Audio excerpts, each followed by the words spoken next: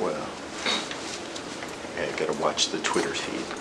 I got to watch the Twitter feed for all the people watching online. It's so weird. They post all these crazy things. Just like, oh, wow. Got to wade through it. Go, okay, this was a joke. Oh, this is a real question. Celestial cinematography, you should say. You know, Hollywood people. Tony Tyson refers to LSST like that. So, yeah, that's what we get all the Hollywood people. Yeah. We get more cookie treats. Yes. Speaking of cookie treats, there is a reception after the next talk just outside. And then, why don't I introduce Mansi now?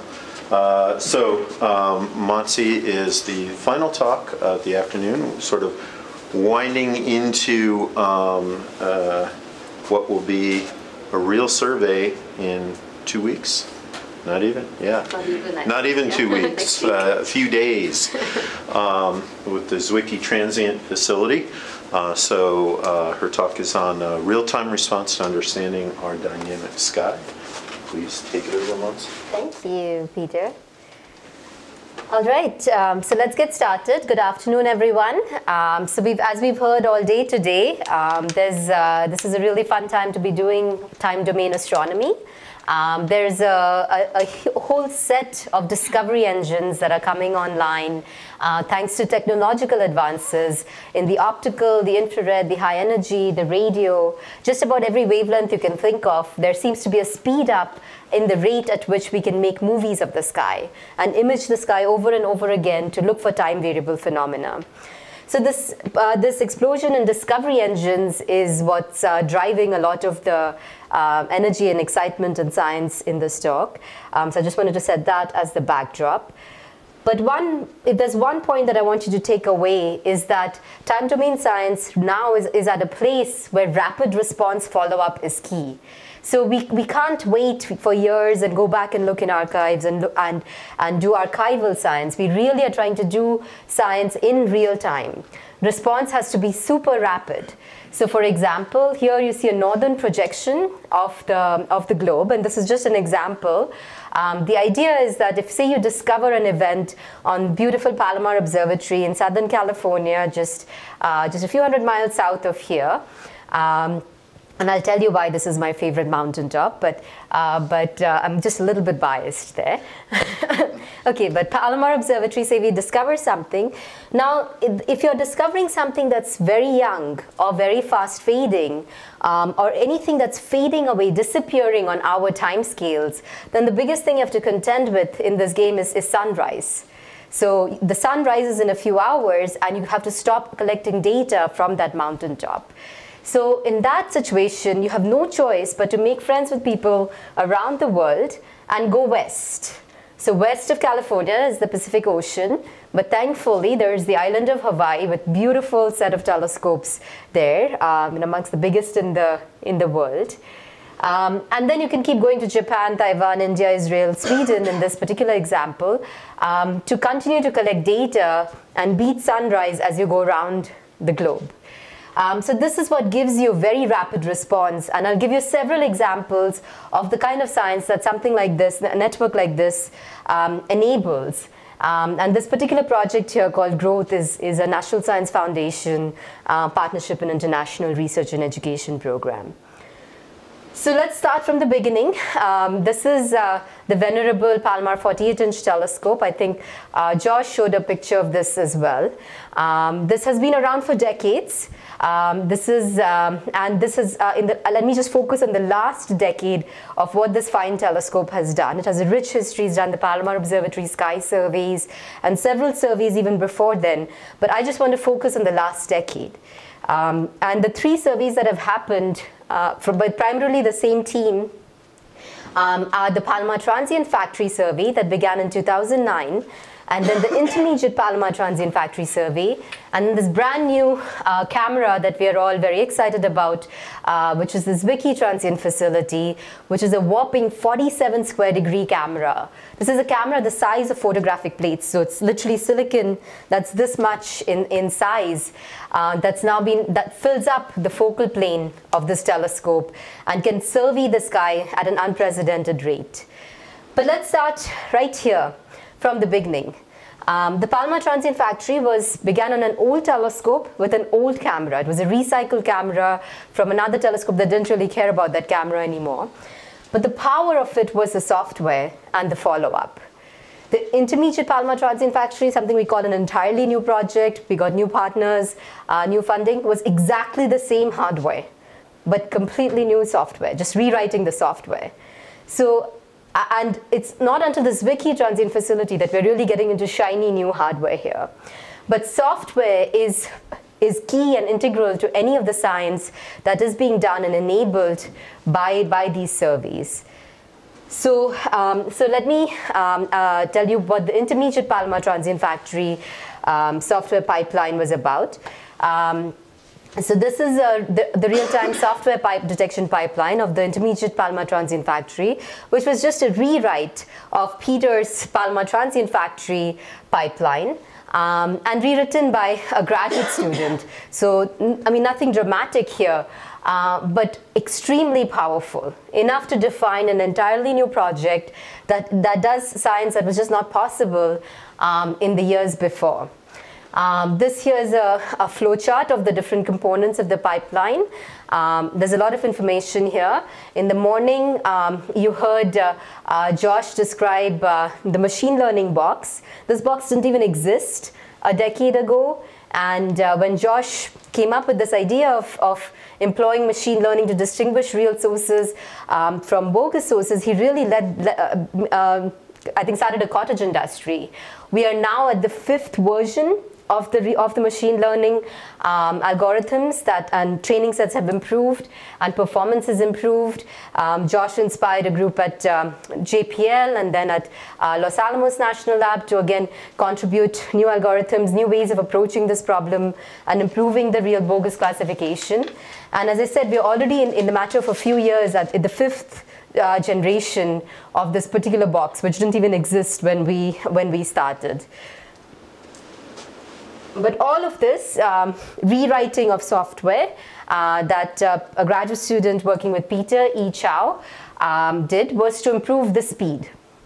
So this is here a comparison of speed performance from E. Chow's paper here. And you can see with exactly the same hardware, but rewriting the software, the pipeline turnaround time, which had a median of something like 30 to 40 minutes, came down to less than 10 minutes. And this factor of 3 to 4 improvement made a huge difference to the science. And I'll tell you again in a few minutes on what impact this had on the science.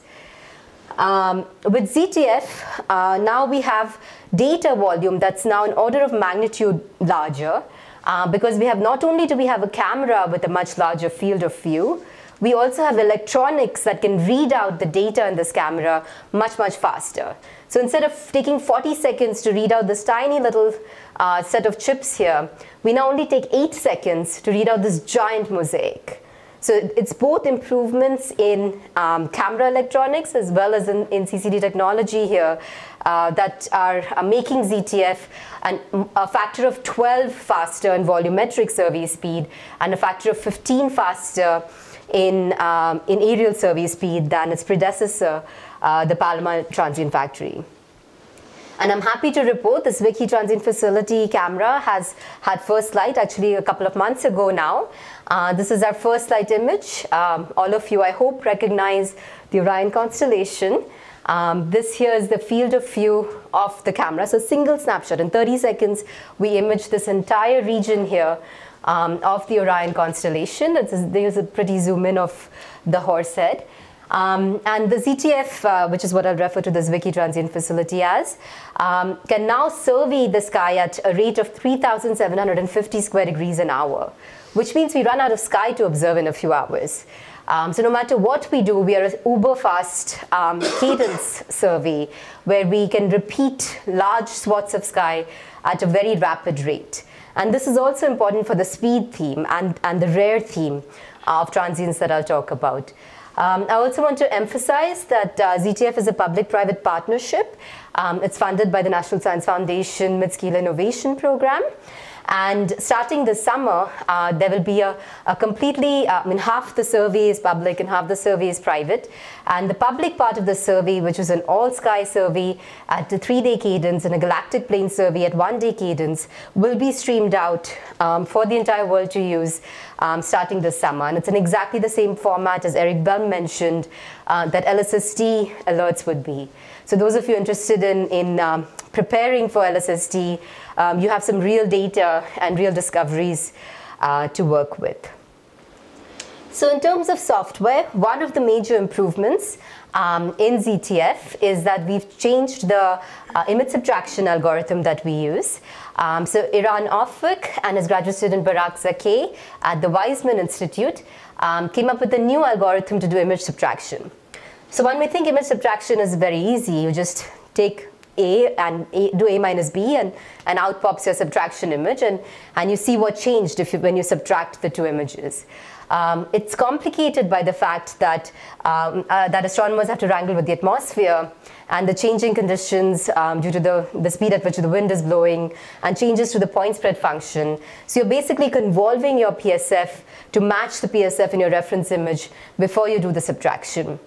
So most of the image subtraction algorithms out there right now have developed from Allard and Lupton, I think 2 decades ago now. But these algorithms have a large number of false positives. And that's what motivated the machine learning exercise earlier.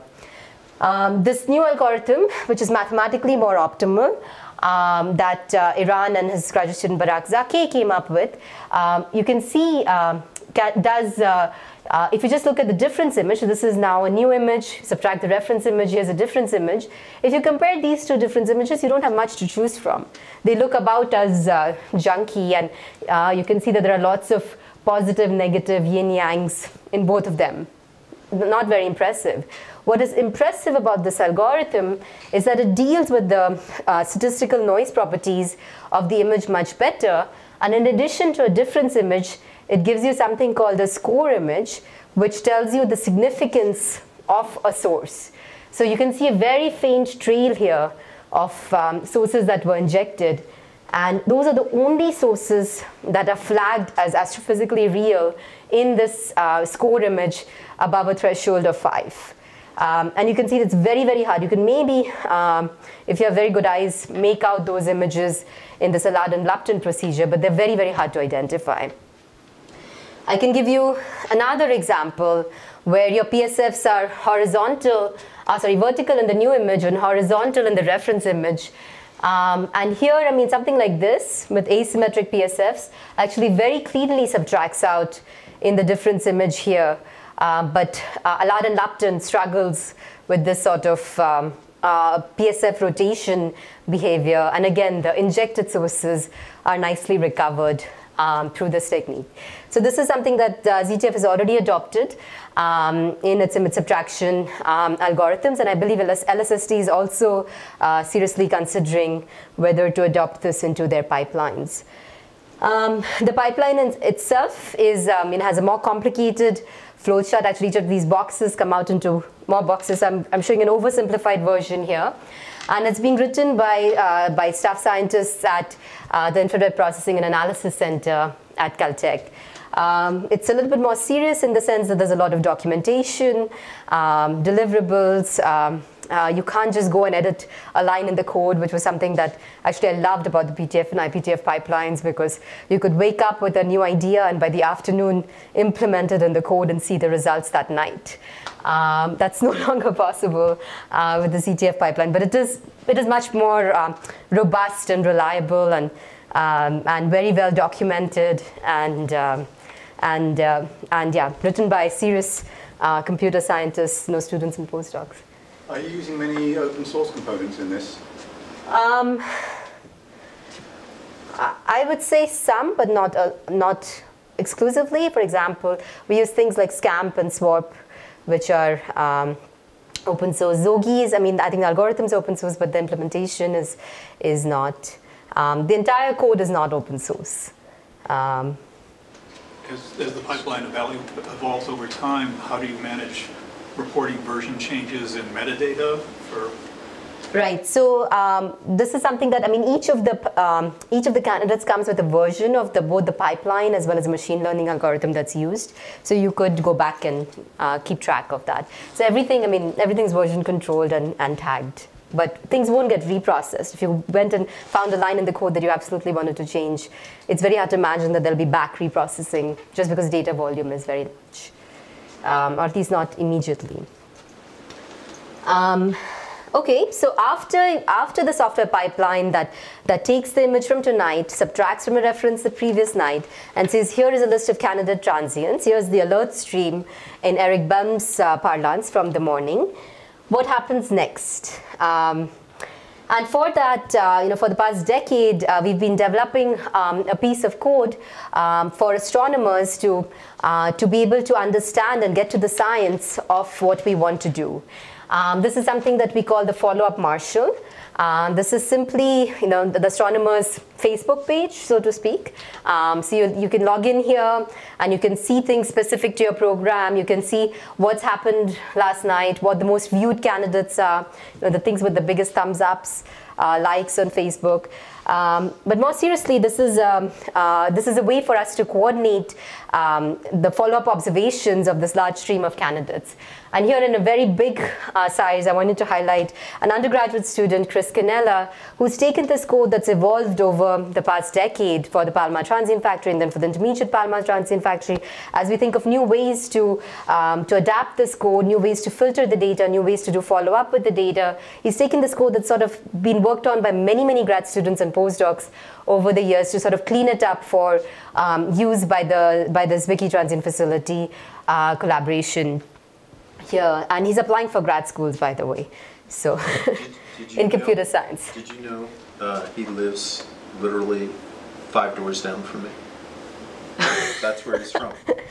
I met his father came to me yesterday on the street and said, "Oh, thank you for writing letters for Chris for graduate school." I was like, I didn't know this. He's applying for grad school in computer science. Yes. Okay, so let's dissect some of these pages and their utility here. So step 1 is filtering, right?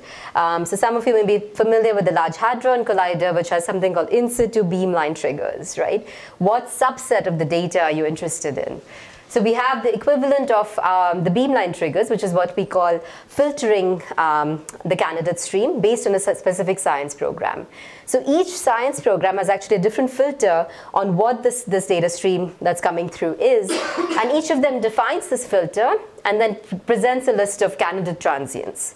And then members of that science program say, okay, this is garbage, this is real. They save these candidates from, say, the ZTF data stream or any other data stream actually into the database, into the follow-up Marshall database. Now, once you've saved a candidate to the database, you could get very excited about events and get extra spectroscopic data or UV, X-ray follow-up with Swift, etc. So here's a recent candidate in this beautiful galaxy here, which turned out to be a stripped envelope supernova that we got very young.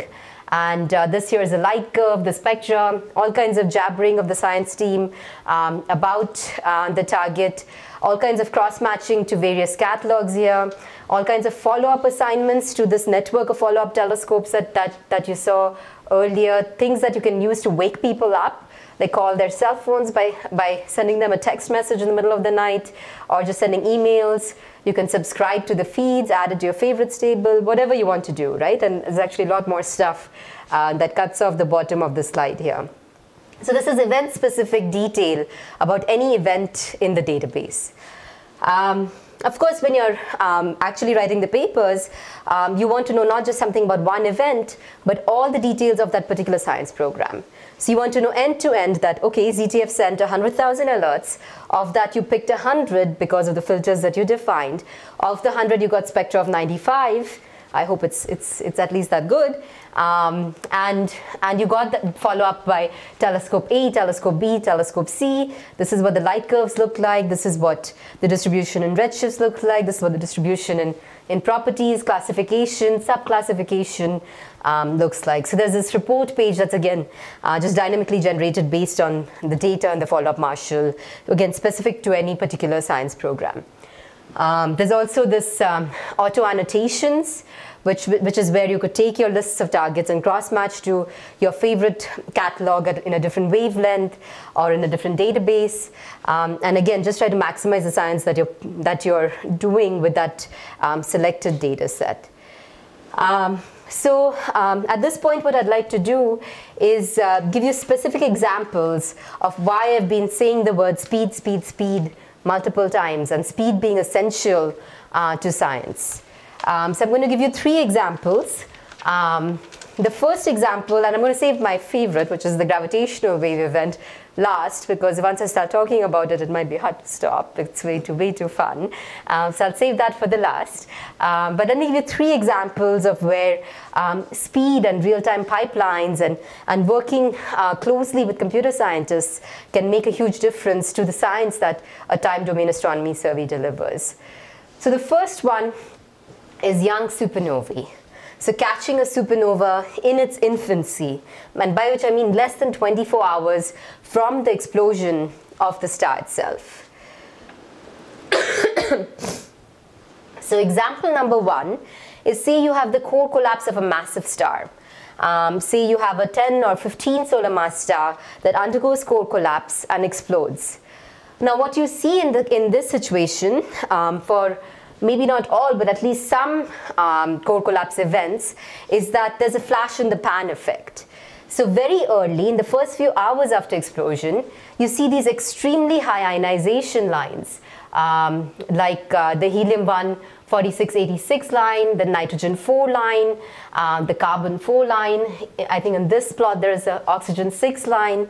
So very, very high ionization states, very, very briefly, just as a flash in the pan, before the supernova explosion itself, the blast wave just sweeps it all up. So in a few hours, these lines disappear. But these lines are extremely critical to tell you what sort of progenitor wind chemistry there is to diagnose. And in some cases, you could look really early and there is nothing. And that also tells you something about the properties of the star that actually exploded as a core collapse. So this is one of the motivations to catch supernovae very, very young, and then immediately trigger, within a few hours, spectroscopic follow-up by multiple telescopes around the world to understand how the properties of the star that actually exploded. Another example, this is of a stripped, pardon the type 1c. This is basically a massive star again, which has stripped its envelope. So it's stripped not only its hydrogen envelope, but also its helium envelope. This is the only example actually that we have of a type 1c supernova that we caught so early that we actually see 2 peaks in the light curve. So we see this initial really bright peak and then the slower peak. And then, now you see I'm labeling my spectra in hours. So 14 hours later, you see this helium-2 4686 line. You see it get weaker, and then you see it just disappear. At 33 hours, it's gone. So in hours after explosion, there's this high ionization line, the helium-2 4686 line in particular, which disappears on you. And after much analysis, if you try to interpret both the light curve and the spectra that you see in this particular case, one idea that we've come up with is that this is an ultra-stripped supernova that is just forming a compact neutron star binary. So this is sort of the penultimate step to form a neutron star binary that's compact enough to merge within the Hubble time. So that's a paper by a graduate student that's under review right now. A third example for supernovae and catching them really young is exploding white dwarfs. So these are the types of supernovae closest to Peter's heart here. And Josh already showed you this in the morning. This is the famous PTF11 KLY or supernova 2011 FE that was found just 11 hours after explosion. And I think on last count, there were more than 122 papers written about this one supernova alone. It's absolutely amazing a discovery. And in this case, the type 1a supernova, as Josh mentioned, was the most direct proof that this is actually an exploding white dwarf. And the open question was, it seemed like there's something that's causing the white dwarf to explode, but the nature of the companion is unknown. And at least for this supernova, if you read all these papers, it seems like the consensus is that the companion to the white dwarf was another, possibly a white dwarf. It wasn't a single degenerate main sequence or a red giant star that was its companion. On the other hand, graduate student E. Chow, for his thesis, the reason he was working so hard to improve the pipeline speed was to try to catch type 1a supernovae early. And in his sample, he found a type 1a supernova that had this bright UV bump at early time, which was very different from supernova 2011 FE. And he attributes this really bright early UV emission to interaction of the supernova with its companion star. So it might be that type 1a supernovae have different types of companion stars, and the nature of the companion is something, again, that very early data or very rapid response follow-up, in this case by a satellite in space, the Swift satellite, sorry, the correct name for that now is the Neil Gehrels Swift Observatory, was able to do. This is, again, a very fundamental open science question on the nature of type 1a supernovae, that where speed matters. Okay, I'm going to change gears again to a completely different science case. This is another place where speed matters, and that's relativistic explosions.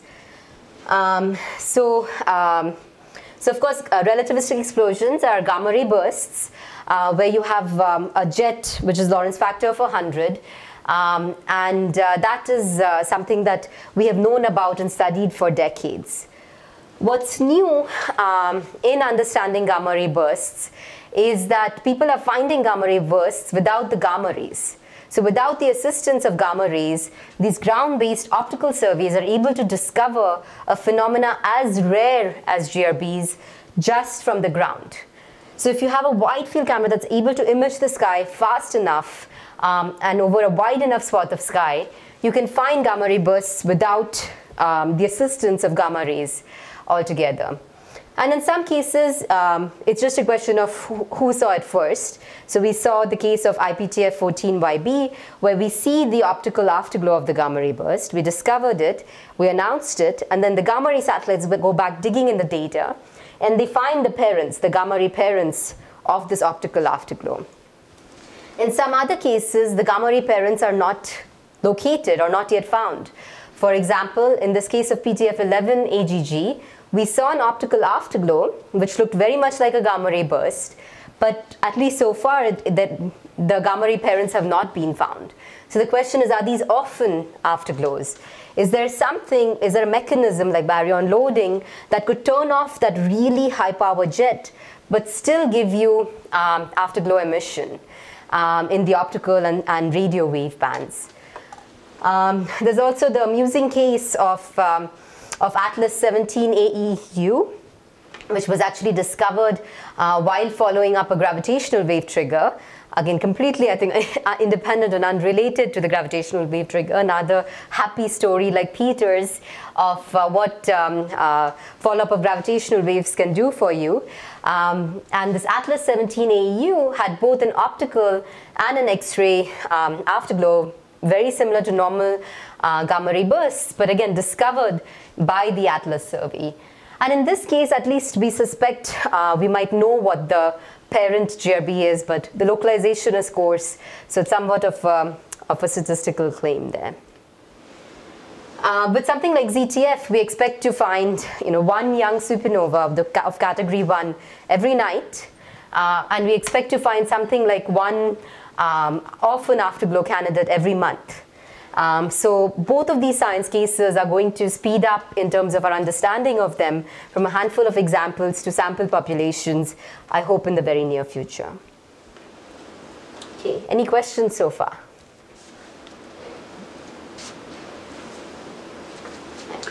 If the most distinctive, very early feature of certain supernovas are very high ionization states, can you imagine a wide field spectrograph that would detect them and could be used to trigger other observations? That's a great question. I mean, the most amazing wide field spectrum that's coming online is the DESI survey. And I think there are plans to look for supernovae even with the DESI survey. But it's more challenging, right? Because you need only a spectrum of that one thing in the field which has the ionization lines. And usually if you're taking spectra, you need to integrate for longer over that large field. So to get lucky enough to both find a supernova and for it to be young enough is just, the odds are, I think, harder, but I'll have to work out the numbers, than having a wide field optical imaging survey and then just catching it in time to trigger a bigger telescope to get that is sensitive enough to detect these ionization lines. But the imaging, you have to have two images with some interval between them in order to detect the change. So you have at least hours of 30 minutes is sort of a sweet spot to reject the biggest contaminant, which is asteroids.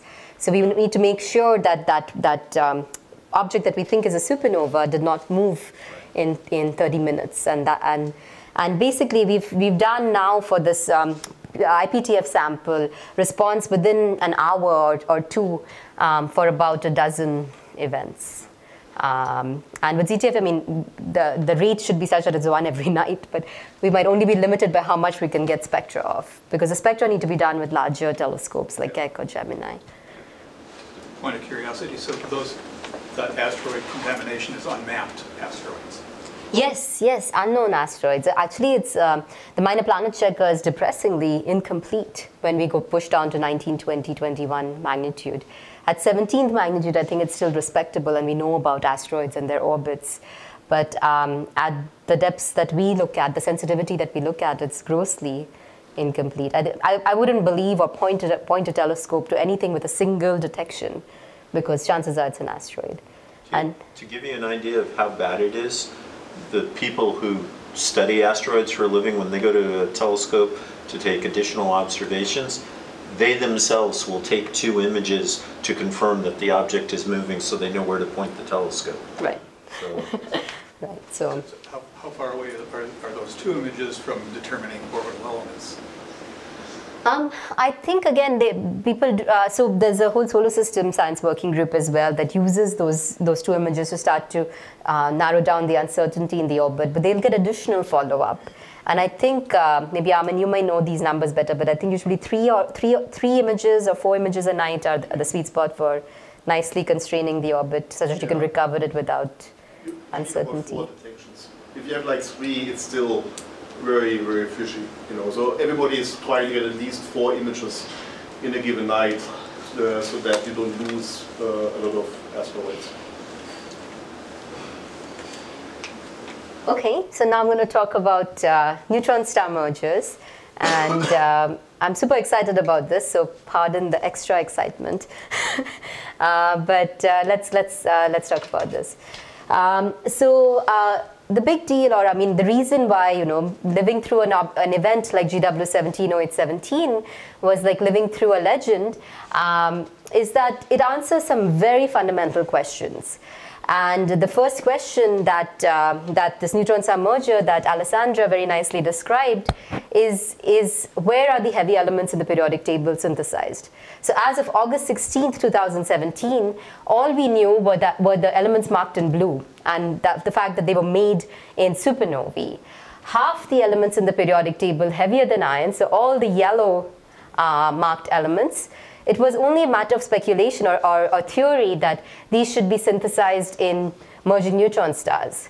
we hadn't seen merging neutron stars. So it's hard to believe that that was true. It was a very good educated guess by Latimer and Schramm in 1974, but there was no data to back that up.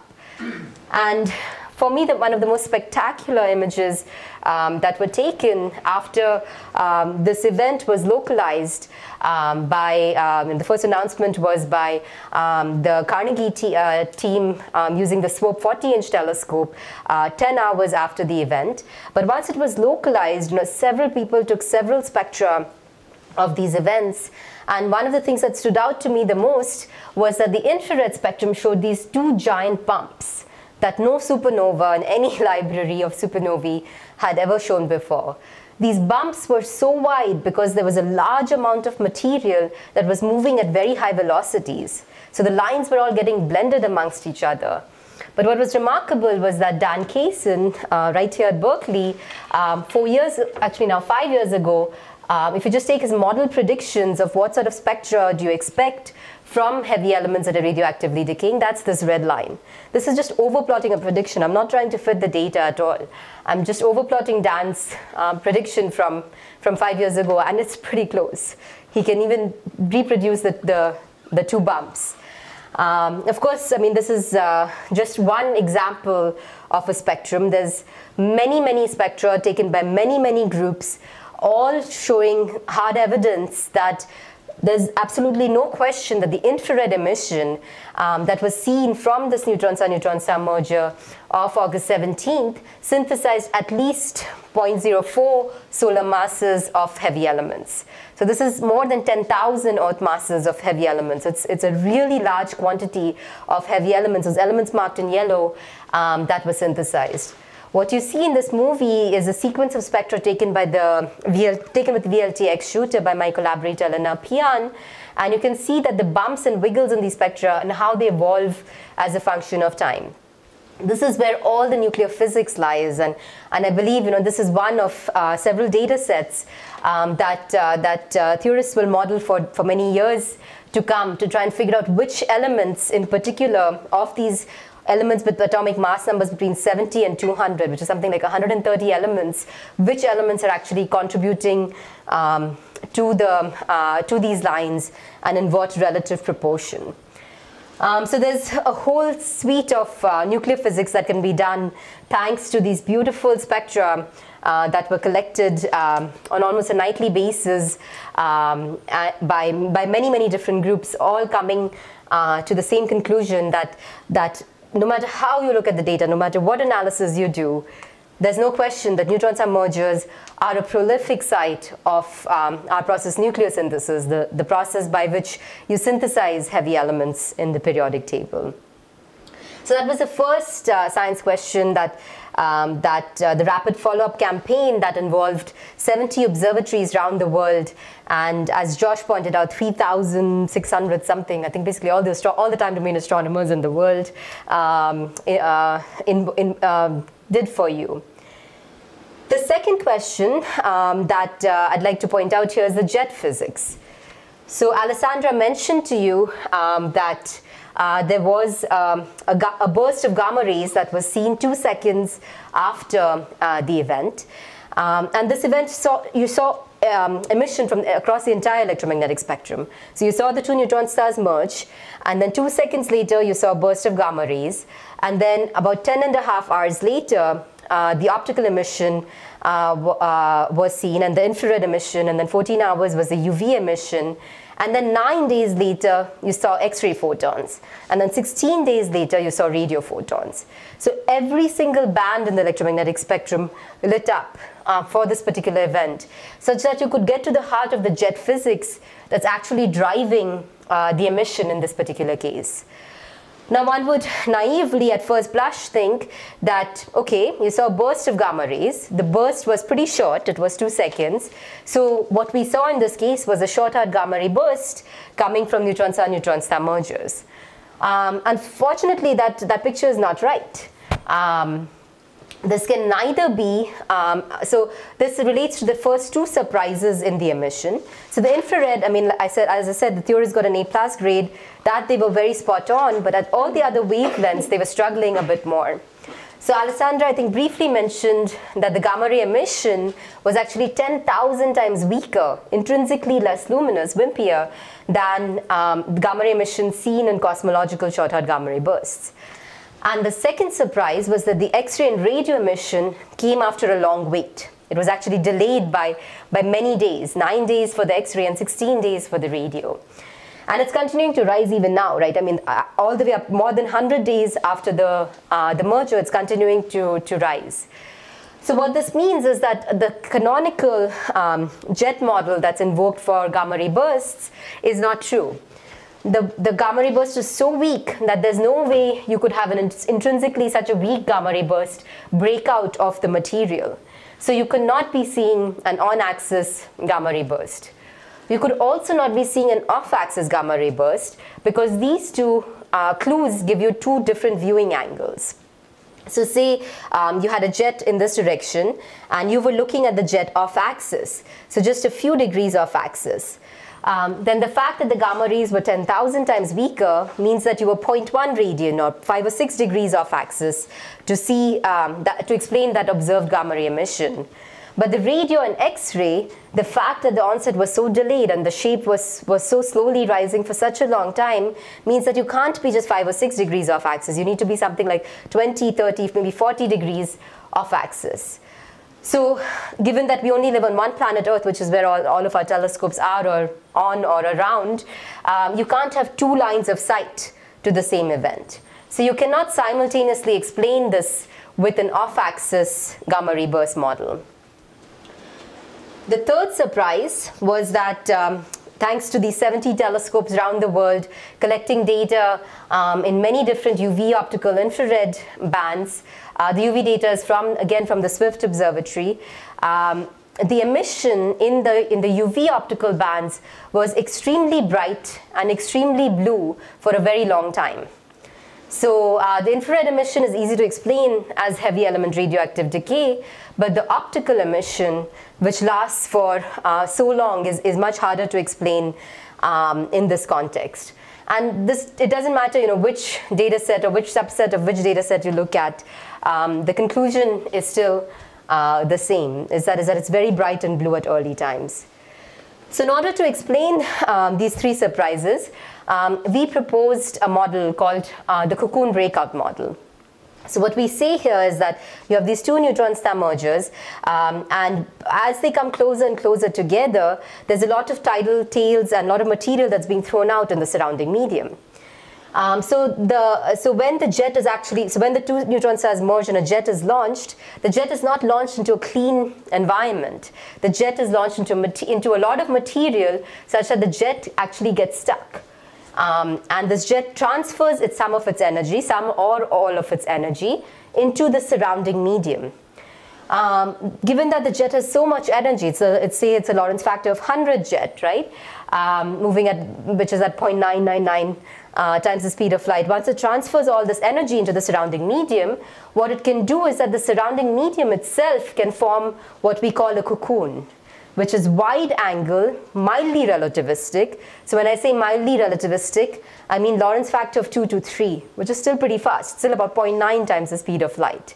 So the word mild is only relative to something that's a Lorentz factor of 100 and much, much faster. But if so much material, say 0.05 solar masses of material, gets accelerated to such a high speed, then this wide angle, mildly relativistic cocoon, it could break out and give you an independent source of gamma rays. So this can explain the things that we see, which is that, as Alessandra told you, after the neutron star merger and the gravitational waves that came from it, there was a 2-second, actually 1.7 seconds to be precise, time lag before the burst of gamma rays was seen. So the time lag is because of the time it takes for this cocoon to break out. The fact that it was intrinsically less luminous is directly related to, again, this wide angle and this slow speed of the material. So the low luminosity gamma rays are easy to explain. Again, because it's slower, it nicely explains the delay in the onset of the radio and X-ray emission, and then this continued rise over 100 days. And then the fact that all this material is now accelerated to 0.9 times the speed of light means just by Doppler boosting, you can explain the early blue emission that was bright for so long. So very nicely, this model can address the puzzle seen in the electromagnetic spectrum. So looking down the road a little bit, you could certainly imagine different mass neutron stars merging that could have dirtier environments or Right. cleaner environments. Right. So one could really expect that this picture could change radically. Absolutely. Yeah, absolutely. In fact, so let's go to the extreme where you form a neutron star black hole merger, where the mass ratio is very high. In that case, all this dynamical debris is in the equatorial plane. So you don't have any stuff to form your cocoon. The cocoon does require material to be spread all around. And that would not happen if the mass ratio between a neutron star and black hole is very large. So that's why for neutron star black hole mergers, most models predict that there will be no UV optical emission. The emission would be exclusively in the infrared wave bands and be pretty hard to find unless you build a wide field infrared camera to do that. The other big question is, what is the fate of the jet that formed the cocoon? Did the cocoon broke out? That's what we see right now. But did the jet also escape, such that, say you had friends in an alien civilization, someone somewhere in the universe still saw a short-haired gamma ray burst? And I think that's very much an open question, because A, we don't have friends on that alien civilization in the perfect position just yet. And B, we are not seeing any evidence of that jet just yet. But we're continuing to collect data, hoping to see some evidence for the jet, because absence of evidence is not evidence for absence. So I think that's very much an open question as to what happened to that jet that gave rise to the cocoon. One more thing that I'd like to mention on the topic of GW170817 is rates. And this is again where the power of two graduate students working with Peter and what computer science can do for you. So the entire LIGO-Virgo collaboration came up with a rate of neutron star mergers of 320 to 4,740 per gigaparsec cube per year. What I want you to take away from that rate is that it's uncertain by more than an order of magnitude. That's the main thing I want you to take away from the first line. What Peter figured out was that this particular event, the counterpart was so bright that it would have been so easy to find in the PTF data that we have for the past decade. So with two graduate students, he figured out a way to go through the entire database at lightning speed and see if there was an event like GW170817 hiding in our database that we somehow missed. And it doesn't seem like we missed anything. And so he can place a pretty firm limit on based on the non-detection of less than 800 per gigaparsec cube per year. So this reduces the uncertainty from an order of magnitude to only a factor of, I guess, less than 3, factor of 3 in the rate. That is really cool. Because the reason the rate is important is that now everybody's convinced that neutron star mergers is where all these heavy elements are synthesized. So the question is, are these the only places? Are they not only a site of our process nucleosynthesis, but the site of heavy element production?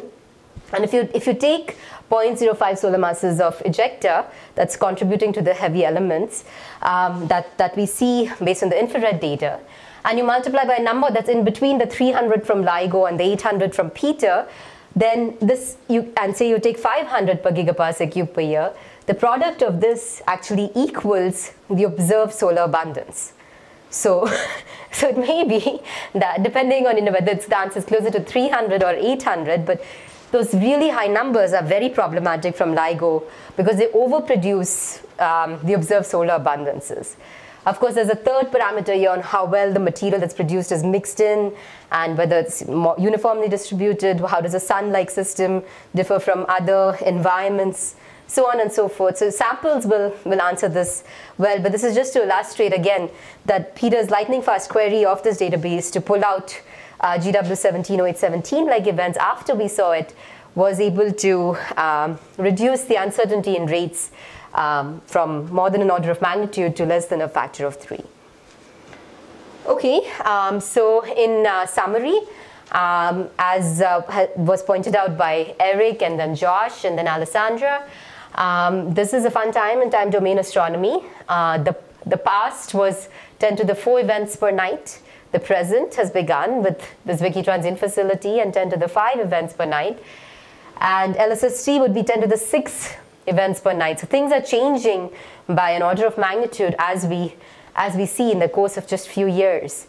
And to really get to the heart of some of the key science that time domain astronomers want to answer, I think a partnership between astronomers and computer scientists is essential. There's no question, at least in my mind, about that. And with that, I'd like to thank you very much for your time and attention and take any questions.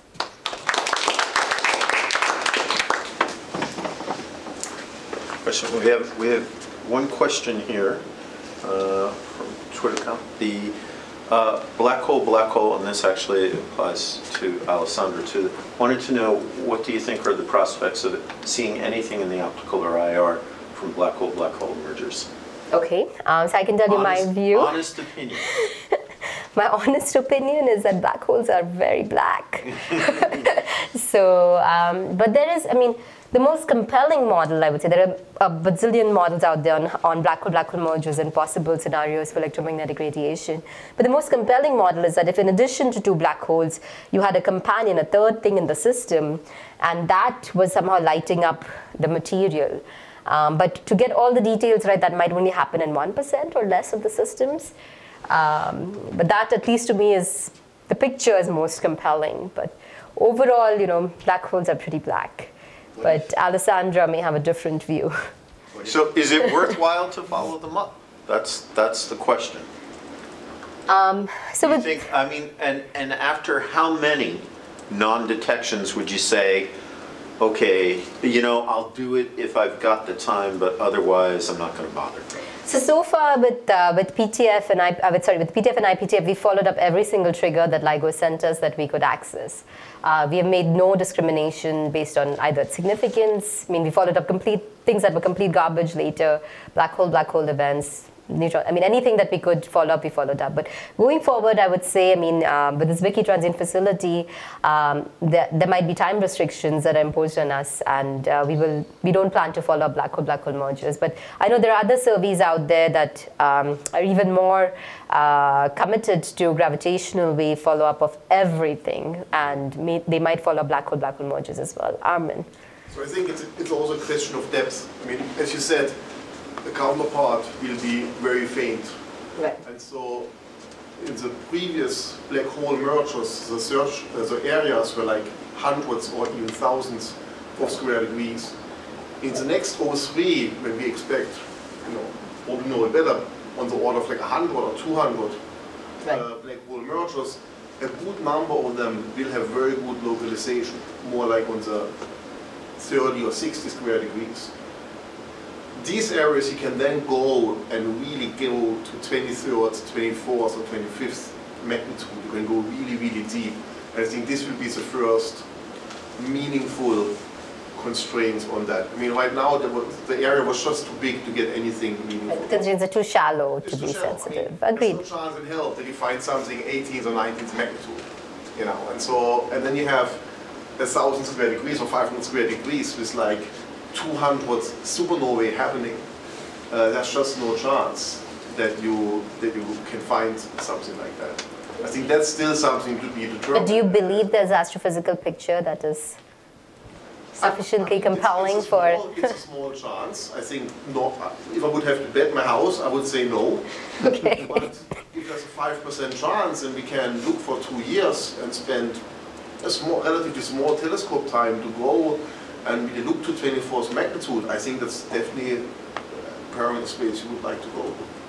And I would say you could, you know, have the gamma ray counterpart help you, right? The key question is the Fermi transient that was fine typical or not? Because then if you have some gamma ray counterpart, you could inference, you know, make some extrapolations of what's the energy that you could expect into an afterglow, and maybe go after those that happen in massive galaxies, so that you could have some hopes of eventually detecting an afterglow. But it is a big bet. I mean, it's a relatively small chance, but if it's true, it's a big deal. Yeah, I mean, it's 60 square degrees. I mean, 60 square degrees, you can really cover relatively easy now with a new, like DECAM, you know, you go with 24th magnitude really easily, and 10 pointings and you have it, 30 square degrees, 20 if it's 60. So this is doable in a couple of hours. And as Alessandro is pointing out, the gamma rays come for free, right? Because Fermi is looking at big chunks of the sky all the time anyway. Yeah. So, By the way, something that neither of you pointed out, but I think is the most incredible thing about the GRB observation 2 seconds afterwards, is it destroyed many alternative theories to general relativity with just that observation. So that is one of the coolest things, because I don't hate theorists, but I hate theorists who come up with theories that can't be tested, and a lot of these theories fall into that. They did make one prediction, which is that the gravitational waves should be much slower, and they weren't. And so that was a great observation. So. Perhaps along the lines of testability. So do observations of these high energy events over large volumes, relatively large volumes of the universe, have any bearing on dark matter indications? Or? Oh, so there's actually, I mean, even with one event, people are ready to do cosmology. So basically, this is what they call, instead of like the standard candle approach that people use with type 1a supernovae as calibrators, this is now the standard siren approach. So LIGO, in addition to telling you that it was localized within 30 square degrees, also told us that it was localized between 40 plus or minus 8 megaparsec. So it also gives you a distance constraint in addition to the area constraint. And you know the right answer by looking at the distance from electromagnetic observations, that it was exactly 40 plus minus 1 megaparsec. And by combining these two independent sets of information, you could once again derive the value of H naught and cosmology and the rate at which the universe is expanding and implications in dark matter, dark energy. All the things that you can do with cosmology. But of course, one event is very hard. I mean, it's consistent with everything right now. But with samples of events, there's certainly a group of aficionados who want to very seriously use them for cosmology applications. Whether it will be more precise and more constraining than type 1a supernovae and Planck constraints on H naught is debatable. But it's an independent probe, which is cool. If I understand correctly, the brightness and blueness of the radiation from the cocoon is a blue shifting, a Doppler blue shifting. Right.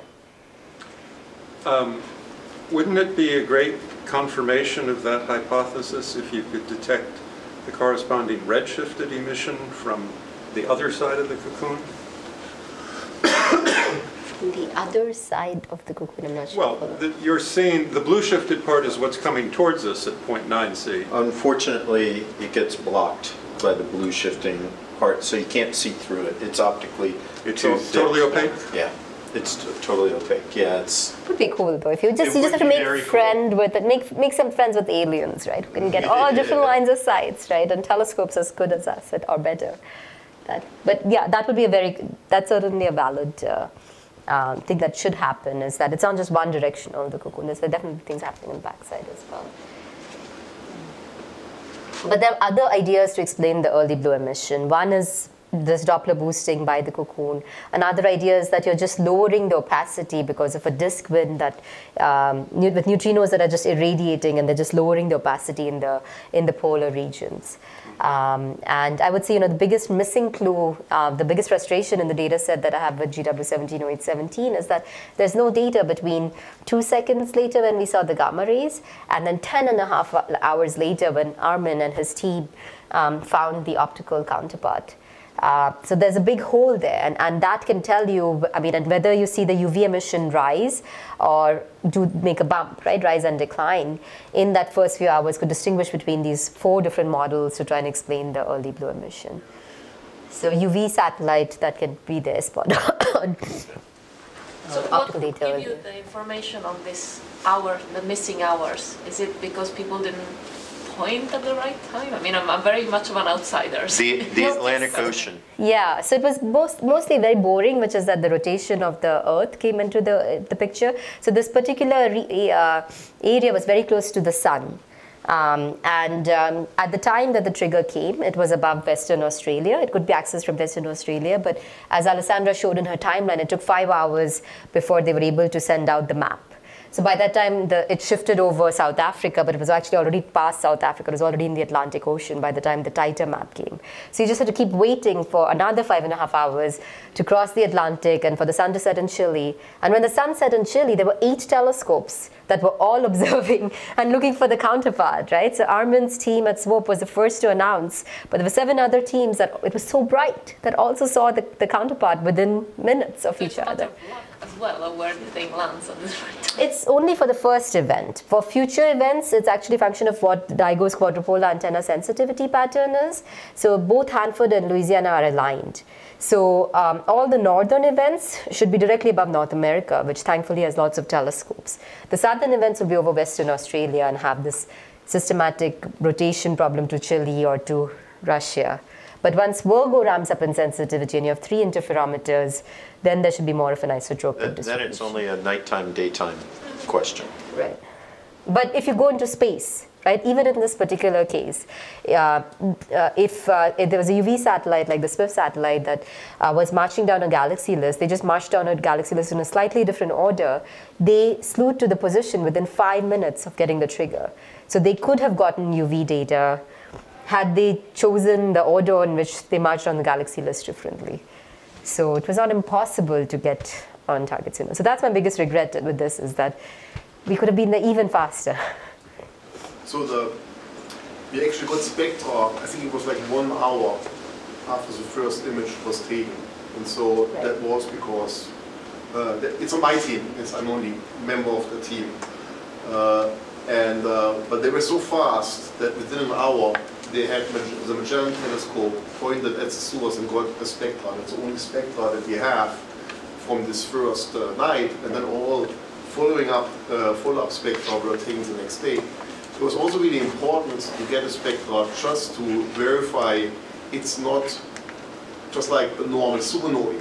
I mean, that spectra itself is a featureless blue, very blue spectra, and which could be something else, but it was definitely not one of these Gardner or Ivy type 1a, type 2p, or like, you know, it could not be 90% of the supernovae.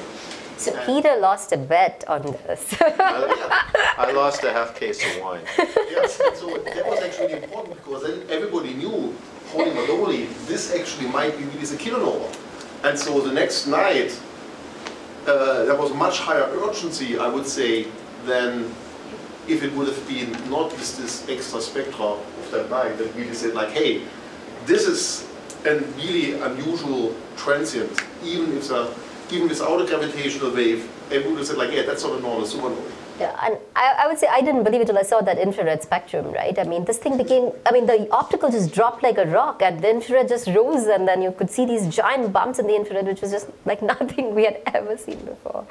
I mean, that was just completely amazing. I mean, there's no question, I think there's no papers written that this particular counterpart is not related to the gravitational wave event. I mean, there were, I think, 120 papers written on this object by competing groups with competing ideas on interpretation and different data sets, but not a single group says that it's unassociated, because association, the data is irrefutable. I mean, well, it's irrefutable, but because of this first day data, there was already a really high chance that this is a kilonova. Not for sure, but it was like, there is a transient, it's clearly a transient. Look at the spectra, it's not a normal type supernova. And at that moment you can really literally trigger everything which has been done, all radio, I mean everything got triggered.